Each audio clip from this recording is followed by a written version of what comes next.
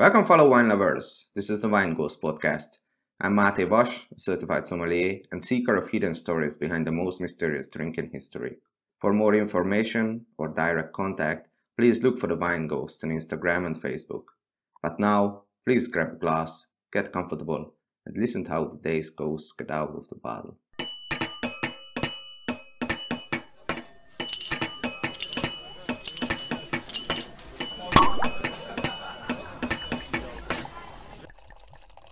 Today's ghost is Johannes Schellhorn, sommelier and the co-owner of the Freundschaft wine bar in Berlin.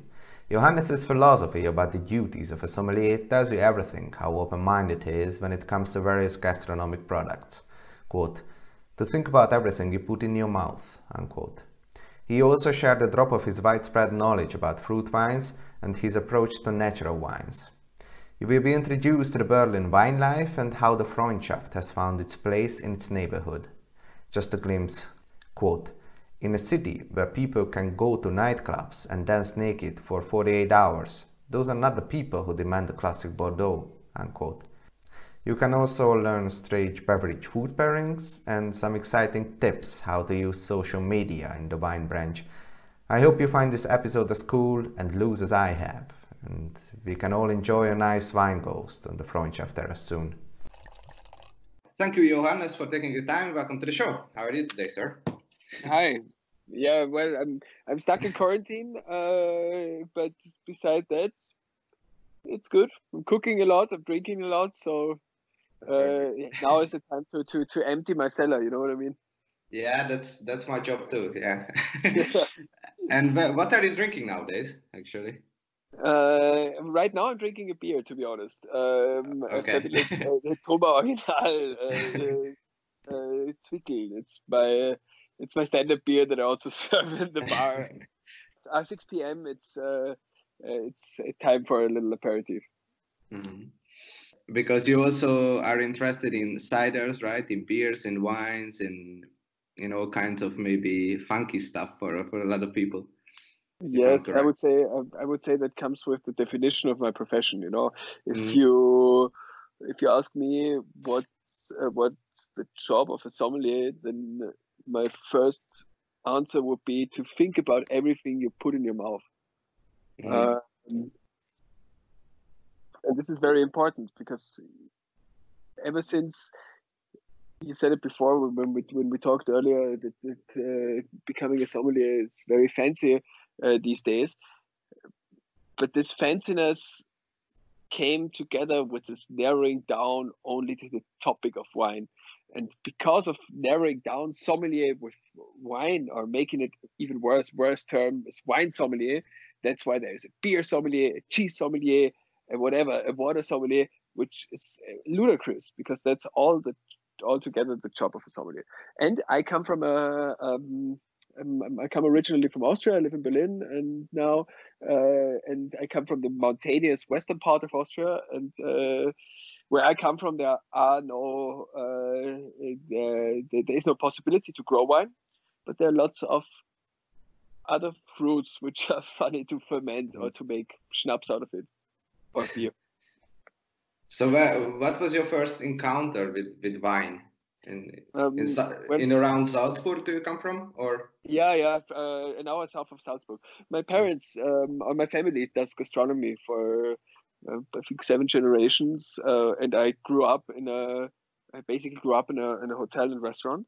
I think my first encounter was when I got my first job at my parents' place and had to polish wine glasses when I was 10 years old, as a summer job to earn a little money on the side.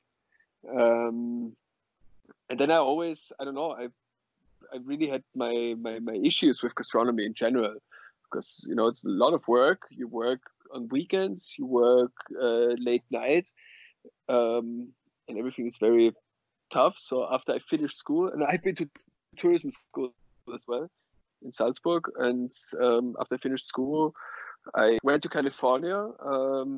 I changed professions. I worked for a fashion label, and after 2 years I had to come back because I couldn't get a new visa that easily. And then I started to study environmental economics in Graz, which was fun. But I've always been a very lazy student, and I started to go to Southern Styria, to Südsteiermark on the weekends, especially to Kitzek with some friends, and we got, well, how can I say it politely? We got very wasted every other week. Wine, and also good wines, and I learned that I'm good in remembering tastes and remembering wines and compare wines with especially wines with other wines I've tasted weeks earlier.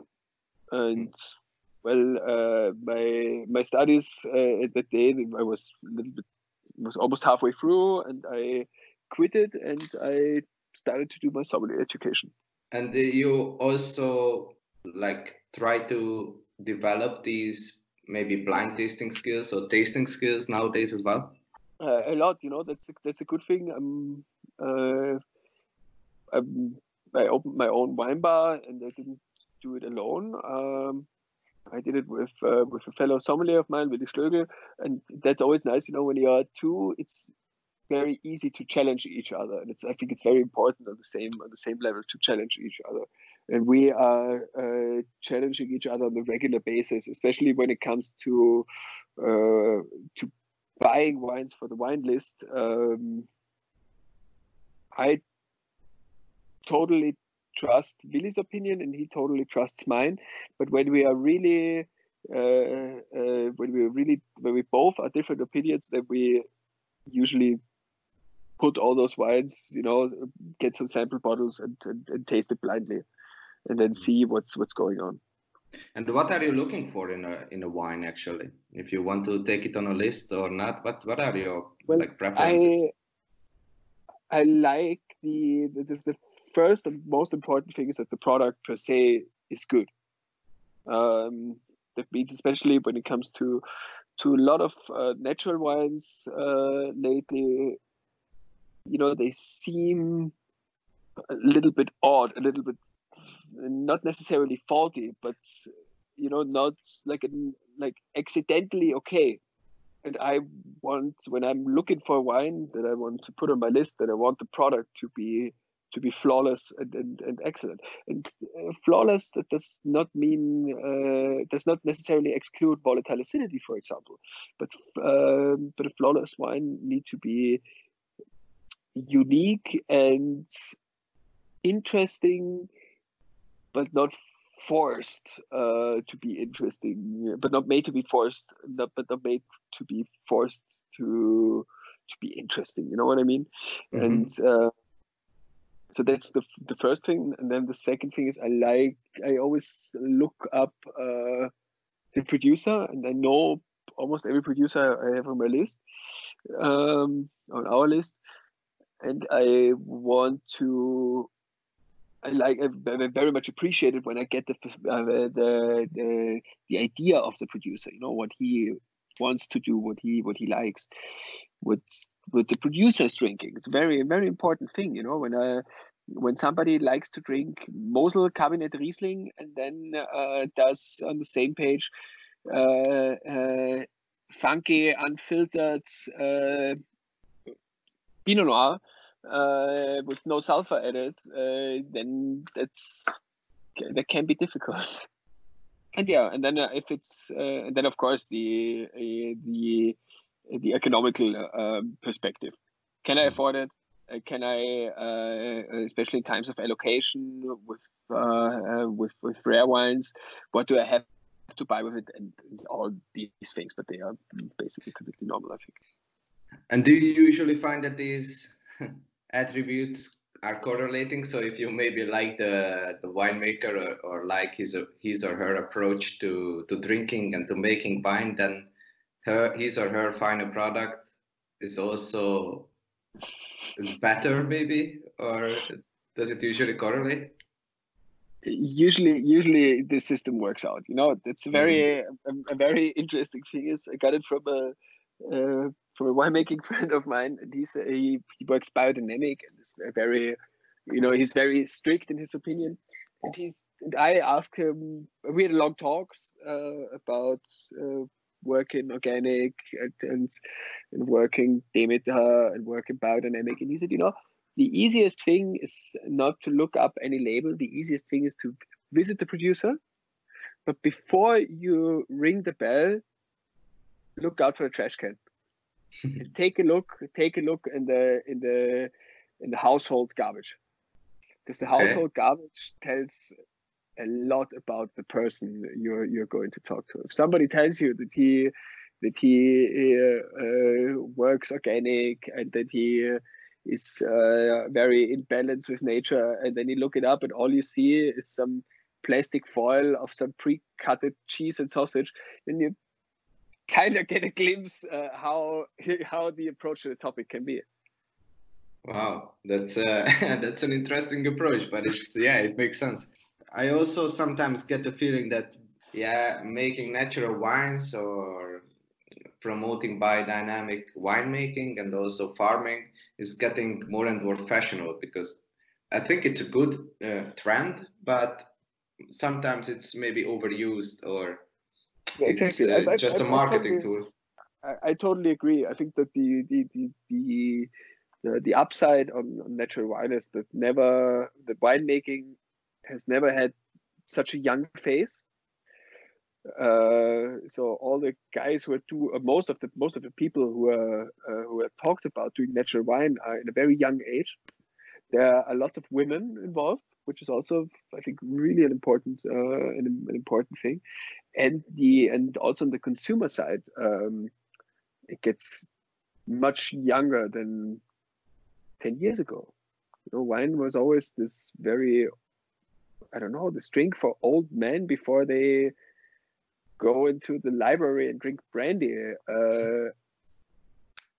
And now it became fancy to pop a bottle and pour it and then talk about how nice it is that it's unfiltered. You know what I mean? It's so that the whole discussion about it changed a lot. Wine became sexy somehow, right? In the last years. Absolutely. And in the beginning you asked me about my approach to ciders and beers, because that's for me the best thing with natural wines, that since they do not taste like wine as we knew it, or as my parents or my grandparents know it, you're much more willing to play around with things. There's a brewery in Belgium, for example, Driefontein, and they do a very cool beer with Belgium with Dornfelder grapes from Belgium, and they ferment Dornfelder red grapes with the sour beer, and they not even ferment, they only macerate for 24, 28 hours or 30 hours, and this tastes like a really good, slightly on the bottle re-fermented Dornfelder. Oh, that's interesting. The beer part is gone, and with apples, with apple ciders and very low intervention Riesling, it's kind of similar approach. But it's this story about the Dornfelder. How does it change the aromas? Driefontein does Göse. So Göse is spontaneous cask fermented sour beer, only allowed to be called Göse when it's made in Bercel, so south of Brussels. So you have Brettanomyces in the beer. That's how it gets sour. You have a little bit CO2, but not so much, because cask fermented and spontaneous fermented. And then you add a red grape juice, and it automatically gets this, what we know from, from maybe good Lambrusco or good red pet nuts. Because obviously in natural, since we all appreciate to drink natural wine, we learn to appreciate Brettanomyces, and we learn to appreciate a slight tingle through re-fermentation of the bottle, and that opened the palates of consumers a lot. And that also sounds like a good basis for an interesting wine pairing in a wine bar, or? Exactly. Especially in Berlin, every other year, the Raw Wine Fair comes to Berlin, and that's always a good tool to excite people who know everything, who drink everything because they go to Paris, because they go to London, because they like to hang in LA. I don't know, and then you serve cider from, I don't know, Odenstal, which is grown on the same soil as their Riesling, which is made in the cellar in a very similar way as they approach their wines. The fun thing is always by not telling them that it's not wine. Leave it in the dark. It's a very unexpected. It's a very unexpected, unknown pleasure, I would say. And what's people's usual reaction like? Yeah, I would say the majority, the vast majority, is very positive about it.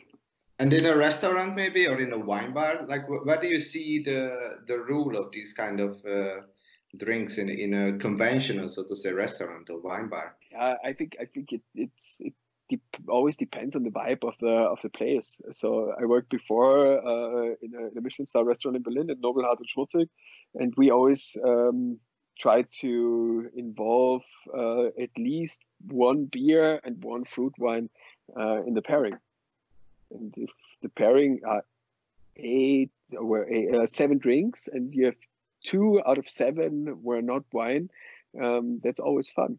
And the big upside as well is the lower alcohol, and that's a thing we always we sommeliers often forget, that too much is not always good. And when you have a fruit wine, then it's always a little bit. It smooths out the temper of the evening. And what other kind of fruit wines would you recommend maybe for which are not too strange, so to say, but maybe more approachable for an everyday consumer? What are your favorites, maybe? In Germany, everybody's crazy about rhubarb. During rhubarb season, you see rhubarb everywhere. There is an amazing producer in Estonia, south of Tallinn, and they do a rhubarb sparkling wine, which is it has a harsh acidity, I have to admit, as rhubarb always has, but tastes unbelievably good. Low alcohol, high in acidity, perfect for an early summer eve. And then also a product which is very underestimated with fruit wines is quince. There's a winemaker from Franconia, Steffen Vetter. He does a fabulous spontaneous fermented quince pet nut. So Methode Oral, awesome stuff. Because quince is always a tiny little bit more tannic, I would say, and it's great to play with and to play along with, and also great to pair with. If you pair a quince cider with milky ice cream, for example, blows your mind. Or also on the same page, if it's a very tannic one, you can also serve it to pork meat. It's always a thing I always like and always like to pair with. Well, of course, if it comes to the classic stuff, there are also really good young and new cider producers. There's one from. You see it a lot lately. Cidrerie du Vulcain, Jacques Peritas from central from southwest Switzerland. Does amazing natural natural ciders and porés, so pear cider, and also I think also quince maybe. And there's another one now that I think about it, for all the port wine lovers out there, Frederiksdal, from Denmark, from Lolland, and they make a cherry wine which is fortified, lasts when it's open for quite a while, but usually it's small bottles, it's half bottles, so you can have it for a party of two with a dessert on a cozy evening.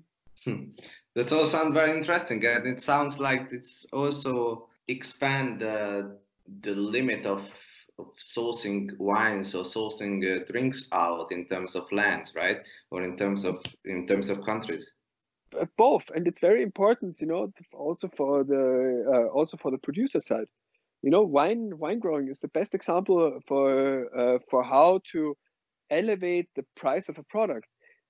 Nobody would pay for a handful of grape more than, I don't know, 1 or 2 euros.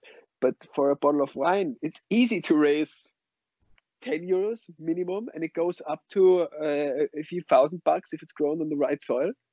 But all the fruit producers, they sell their fruit for the lowest prices, and it's always the lower the better, and the cheaper the better. But the second you start to ferment it, and the second you start to think about it, and a nice fancy label, and think about a good-looking bottle, and you see it as a product, it elevates the price of the same amount of fruit in an accelerating level. And how do you look for these producers? Well, first of all, my first contacts with fruit stuff was when I was 15. In my area, lots of people do schnapps, and so first got my first little alcohol endeavor was with most, so with mashed and fermenting apples, and it's very gross, and it's a very you feel very very sick the next 2 days.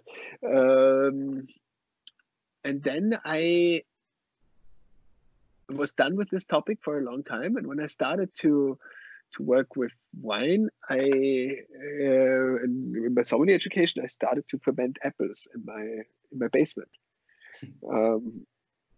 Was also, I have to say, I'm a better sommelier than a fruit wine maker. Then I started to work with Instagram and Facebook actually a lot. I searched for producers on Facebook. I searched in different wine forums. A few friends of mine, they went to wine schools in Klosterneuburg and in Geisenheim in Germany, and then you get a sense for what people are doing very very fast, because it's not such a big market out there, or it was not such a big market out there back then. Then it got bigger and bigger. And when I started at Nobelhart and Schmutzig, Billy Wagner had a really big focus on it, and that accelerated my knowledge and my focus on natural wines. And I always kept it going. It was like this odd hobby you have on top of an odd hobby. Yeah, and then it became interesting for other people like you. How do you see the Berlin wine life, maybe, or how do you see your guests? Are they getting excited to see these new trends, or Berlin is a very very open-minded city, obviously. In a city where people can go to nightclubs and dance naked for 48 hours, those are not the customers who demand classical Bordeaux. But on the same page, Berlin is a very young wine market, also gastronomy-wise, and it's still developing, and still slowly finds itself. There are a couple of places where you can drink good wines, where you can drink good natural wines. It's mostly restaurants, but also there are 1 or 2 wine bars. Most of them are very French influenced, and that's also how the Berlin market works, maybe. But of course, I don't want to do the same thing as my neighbor wine bar does, or the restaurant across the street. I want to develop something unique. I want to develop a unique selling point. Tell us about Freundschaft a little bit, and what's the face of this place? Yes, so Freundschaft, my partner, I was a sommelier at Nobelhart und Schmutzig, as I said before. My partner, Willi Schlögl, was the manager and wine director of Cordoba, also wine bar in Berlin, but mostly with Austrian and German wines. And I met Willi when I started in Berlin, so he's from Austria as well, but we've never met before. And we got along very well. We met oftenly after work for a few beers or bottles of wines or both. And you know how it is when two guys who do in gastronomy are coming together drinking. You always start with, someday we open a thing together. Yeah, someday we open a thing together. And it happened. And it happened. So we are located in Berlin Mitte. Mitte is not the center of Berlin. It's close to Brandenburger Tor. And after the Berlin Wall came down, it's a very underdeveloped area. So it's not a residential area. It is very developed, but not in a residential way. We don't have any neighbors. We're in a very quiet place, but this gives a lot of opportunity. We don't have problems with neighbors because there aren't such. We can play music as long as we want, as loud as we want. And we rented this place. It's a one-room bar basically, with 35 meter counter and a small table for 14 people max. Which we use for tastings, or if there's a smaller party or something, who appreciate the table, they sit there. And if you could maybe summarize the vibe of the place in one sentence, how would you say that? Or why should Berlin tourists visit your place? What's the vibe? Well, basically the vibe is very open. It's very communicative. It's crowdy, but not in a bad way. And it's very we approach the topic of wine in a very easy way. You get a nice glass of wine in a nice glass. If you want to talk about it, we can talk about it. If you want me to tell you how to be pretentious about it, I can do that. But otherwise, you can drink your glass or bottle of wine, have a few cold and warm dishes of bar food out of the kitchen, and have a nice evening. And that's what the most important thing is at the place. Creating a space where everybody can enjoy themselves. So it's also kind of a neighborhood meeting place, or? Yeah, especially for all the after work people. So we are above us. There's a big German newspaper, and there are a couple of law firms close by, and we also open only from Monday to Friday. We are closed on Saturdays and Sundays, usually. And yeah, that's easy. And we have a huge outside area during summer, which is always nice to hang with, and especially for Berlin tourists, it's pretty cool to combine with some sightseeing things. Go through Brandenburger Tor and then come for an easy dinner. Yeah, please do it. I will put the address in the description. So thank you very much. And in general, what do you think is the rule of a wine bar in a modern, maybe society is a bit too big, but in a modern city or neighborhood, what do you see? Because it's not a restaurant, it's not a Kneipe. So where would you put a wine bar in society, and what are the base customers? I'm not sure if it's. I think a wine bar is exactly in the middle of restaurant and Kneipe. Mm-hmm. And I would put it in that term that it's the earlier the evening, the more important the food topic is. So the more it's this casual restaurant thing, and the later the evening gets, the more, in the best way, the more it turns to a Kneipe. So so it's like a transition.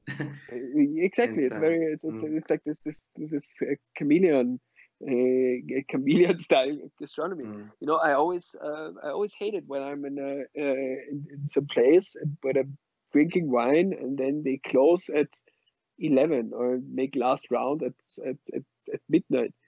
I like to get there at 7, get some food, and then start to drink. And if I want to drink till 3 a.m. in the morning, if it's too crowded, why stop it? Yeah, keep it going. So usually we close at 2 though. So 3 a.m. was a little bit over the top. But the most important thing is that there's not this rule of you gotta get the fuck out of here when the clock strikes midnight. Yeah, true. And what is your food concept, if I may ask? So what are you serving mostly in the early hours? There are a couple of dishes we serve. We serve all night long. It's like some delicacies, like a very good cheese selection from Maître Philippe from Berlin. We always have some ham from a butchery in Vienna. They are very famous for the cooked Beinschinken, is the German term, so ham from the legs, and some sardines. But beside that, in semi-modern approach of classical dishes. So, for example, we always play around with different variations of beef tartare. We always have a stew on the menu, or some snails with a little bit garlic butter, and stuff like that. So comfy food, which is fun. And screams for good wine pairings, I guess. Exactly. And do people appreciate, or do people ask for specific wine pairings, or how do you do maybe the daily menus, or how do you do an instant pairing always, or? No, usually we have in between 15 to 20 to 35 wines by the glass open. We don't use Corabar because I think it's a little bit weird. Corabar is like watching YouPorn. It gets you to the goal, but it's not the same as having real sex. And I try to pair it if the guests are asking for it. And I always have something that matches up very well. How often do you change these wines per glass? Well, one standard thing, it's 15 wines, white and reds, and some sparkling, which I always have, and I change those when I'm running out of it. So I'm buying 16 bottles here, 60 bottles here, 90 bottles there, 48 bottles, and so on. And whenever they run out, then I change this certain position. But if you come and sit in and say, I heard of your place, I would like to drink young Austrian producers, it's possible by the glass, then I'm very eager to open bottles. That's a good thing. It's since it's, as I mentioned before, one bar, you have everything inside very well, and you can sell those freshly opened bottles perfectly, because the one who sits next to you sees that I opened the bottle especially for you. In best case scenario, he looks over his shoulder and says, "Oh, can I try this as well?" Yeah, that's why I actually asked earlier, like, where do you see the the rule of a wine bar in the modern maybe wine industry, because the wine bar, I think, or at least in my eyes, should be really this bridge between the customers and the winemaker or the winery, right? It plays a very in a consistent way, and you Yeah. know, and also if we go back to that scenario I described before, and if you say, well, yes, but I don't like this because it tastes like this and that, then you know I couldn't be more happy to find something that works. Yeah, sure. Yeah. Because that's also how I see my job. It's often really like a puzzle, and you know, you have to as a sommelier you have to ask the right questions in advance, and if you ask the right questions, it's easy to find the right answer. And maybe in the restaurant settings, you may not have enough time to No, solve the puzzles. I totally disagree. I think in a restaurant, it's the other way around. Usually in a restaurant, you have um, more time to talk about it, and uh, more time to work with your guests as well. You know, in generally speaking, when you go to a restaurant, you sit there for at least 1.5 to 2 hours. Mm-hmm. So that gives you a lot of talking time and a lot of time of not only talking but time of interaction, and that's a little bit different in the wine bar life. Not necessarily, but usually can be different. I think that one of the most problematic things in our society is that people are scared of asking too much questions. Instead of asking and in a kind way and kind manner to find out what the opposite likes and wants, there's a lot of guessing involved, and I hate to guess. Yeah. And the asking part is important because you, especially when it's a party of 2 or 3 or 4, by asking you find out very very fast that they that they have very different opinions. But I only want to make you happy, and it's the obstacle is again communication. And maybe time. Yeah, and time. You know, you always need to. But that's the thing I really appreciated this job. You have to find solutions under high pressure. And in terms, if you talk about wine communication, or maybe not only in the restaurant, but you told me earlier that you use, you don't really have an official website, but you use, and you are Yes, very active on. We have an official website, but we don't have any good Google Okay. links, you know. Okay. So customers or listeners should rather go to your social media, right? Exactly. And how do you use it, or how do you prefer leveraging on social media? What's your maybe approach, or it's more like an instinct, or do you have maybe like a stricter principles? That's very interesting. I have on my personal Instagram account, I follow a very strict principle. So I post either wine bottles or a selfie. You know, selfies are always good because they gain traffic, and it follows a certain pattern. On the professional sides, or on the Bar Freundschaft side, it's a tiny little bit different. Also because Willi is posting, I am posting, and it follows, I would call it a semi pattern. You know, when we try not to over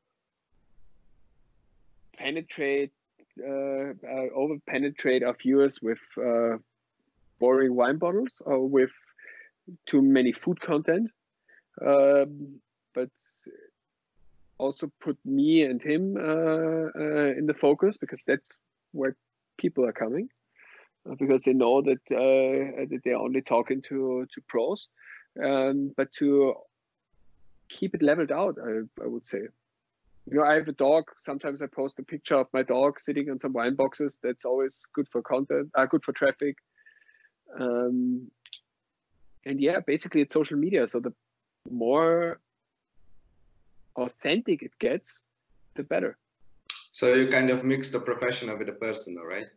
Exactly. And what do you see the most, interactions, or what do you think people would like to see from a sommelier or from a wine bar posting on social media? I think it's very important to see what's going on. So what's the new hottest shit? What are the guys serving? What are the guys doing? On the same page, you can advertise tastings very well. And also what's going on, to stay on people's minds. Mm. When you see our Instagram page, you see me and Willy drinking a lot and doing some stuff, because you can't taste the wine on Instagram, and it does not make any sense to recreate the whole setting in your living room. That's what we are doing right now during Corona crisis. We try to recreate wine bar settings or restaurant settings with our families, and it bores everyone after a couple of days. So you want to get a glimpse why we are cool guys, and you want to get the idea of why it's fun to go there. So it's more like a community, what you are trying to do, right? Exactly.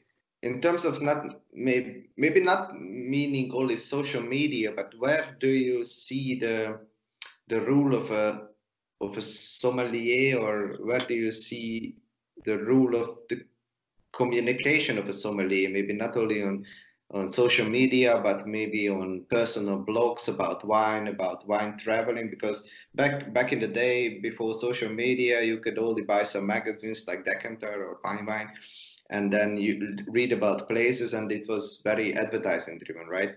But now we have maybe more individual faces and more respected sommeliers who can maybe drive traffic to lesser known grape varieties or lesser known producers, which could be very interesting. Where do you see this trend is going, and where do you see the role of a sommelier in this new setting?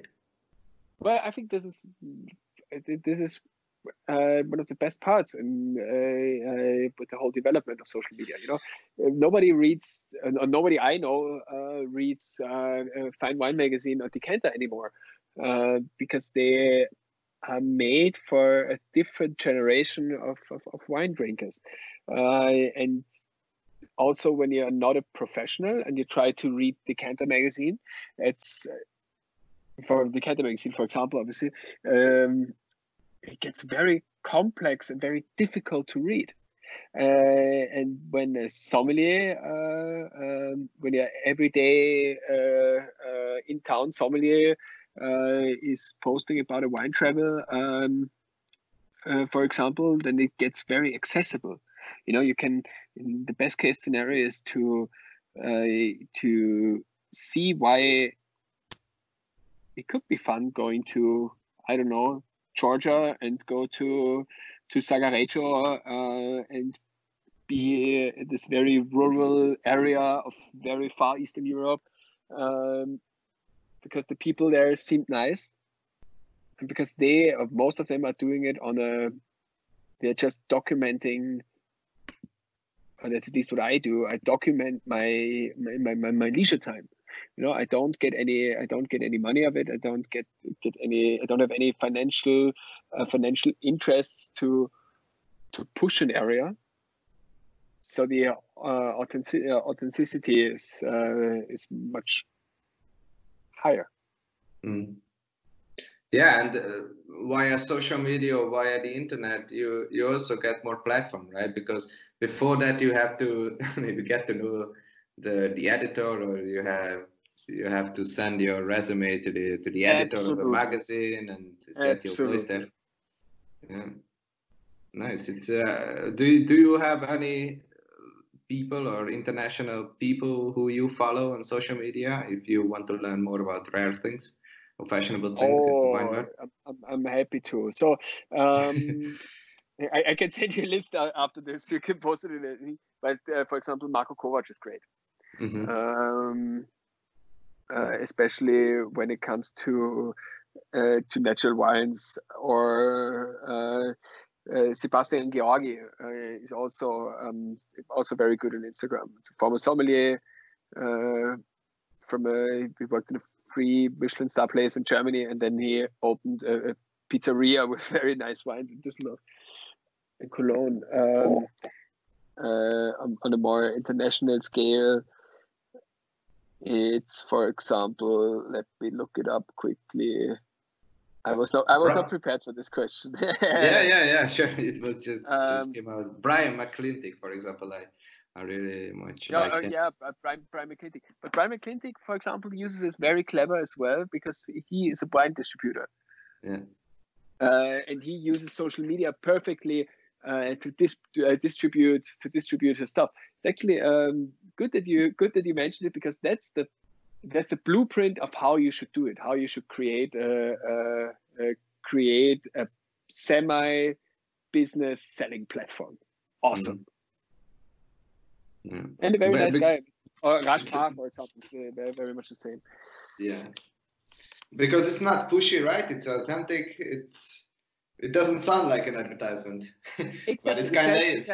It sells authenticity, but if you look it up, what he is importing to the West Coast in the United States, it's exactly those things he's selling. Yeah, and those things like Michael Saga is very much the same. And yeah, that's fun. And also, there's another guy I've never met in person, which I like a lot. It's I think somebody from Mugaritz. I think his Instagram is called Mohammed Sommelier. Great champagne lover, good taste. Maybe just some personal stuff. But do you have any like favorite food wine pairings? What you could share? Maybe also a bit like not the typical stuff, but maybe what your favorite is. I love to have a very ripe piece of Stilton, or good blue cheese in a ripe stage with warm Coca-Cola. Okay. It's actually amazing. Important that the Coca-Cola is warm. Does not work. It's the best. It's also the best example to show what temperature does to a drink. Wow, that's surprising. Yes. And in terms of wine pairing? In terms of wine pairing, I would say you have to pick one. How many can I pick? Let's say two. Let's say two. I like to drink Chenin Blanc from Loire Valley. Very fancy at the moment. And if you have a Chenin Blanc with a little bit more in the direction to Sauvignon, with very slow cooked or maybe sous vide cooked piece of fatty fish, like salmon or salmon trout, that gives a lot of buttery flavors, and then the combination with the Chenin Blanc and the acidity of the Chenin Blanc, it's just boom. Like if you want me to pick a Chenin, then I would say La Lune from La Ferme de la Saxonnière, from Marc Angeli. Great winery, by the way. It's also a little sulfur, tiny little bit of residual sugar, and that's just amazingly good. And the other thing is, I love venison.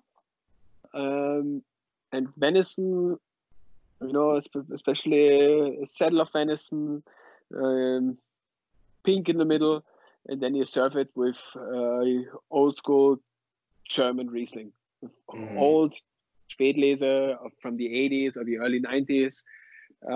Especially Mosel and Ruwer works very good with it. Saar obviously has a tiny little bit too much acidity to it, but